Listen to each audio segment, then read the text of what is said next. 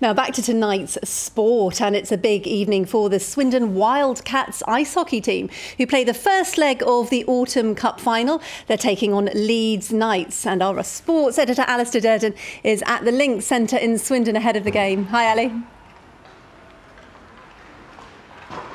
Hi Liz, yeah, you can see the players have just come out to warm up now. 7:30 start here. The first leg of the Cup final is here in Swindon. The second leg away to Leeds next Thursday night to decide who is the champions. Well, the people of Swindon do love their ice hockey. It's going to be sold out here tonight. But if you don't know much about the Wildcats or indeed the sport, well, I can tell you it is fast and it is physical.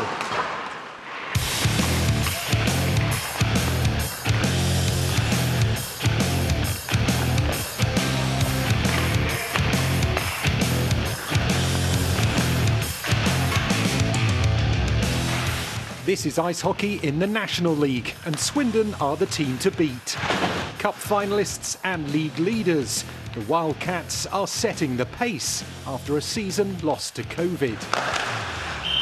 A lot of guys hadn't been on the ice for 4 or 5 months because the ice rink had closed down itself. So it's been a challenge, but you know, it's just good to be back, and especially in front of the fans.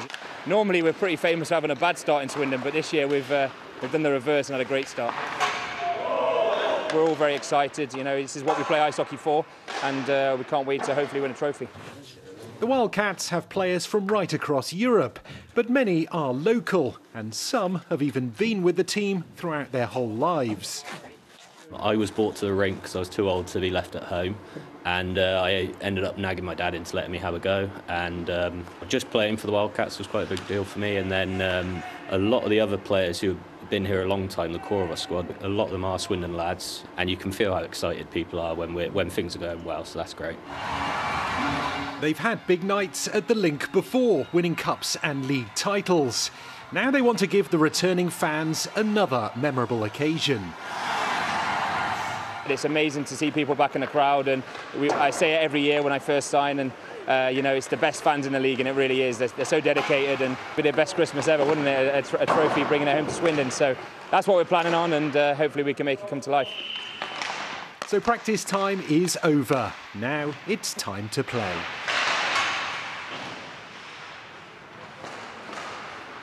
That's great to watch. Well, I've got Aaron Nell with me, who's the player coach of the Wildcats. Big night, Aaron. Home advantage tonight. How key is that going to be? It's going to be huge. We've got to have a good start to the game tonight. We've been good at home all year, and look, the players are really excited for it. It's going to be a great night, and hopefully we get a big win. Now, you had to play without these supporters during COVID. What's it going to be like to have it full here tonight? It will be a great atmosphere tonight. It's not as big as we would hope because of all the worries at the moment, but look, it will be a great atmosphere. The boys need to put in a big performance. I'm sure they will. They're looking forward to it, and yeah, it'll be a good night tonight. Now, you've been involved with the Wildcats as a player and a coach, but I think you were brought down here by your dad when you were about 3, weren't you? Yeah, I've been long associated with the Wildcats. I love the club. I love everything about it, and hopefully we can, over the next 6-7 days, try and get a big trophy and be a good Christmas present for the club and for the fans. It certainly would. We'll let you go and complete your warm-up. Best of luck tonight. Thank you.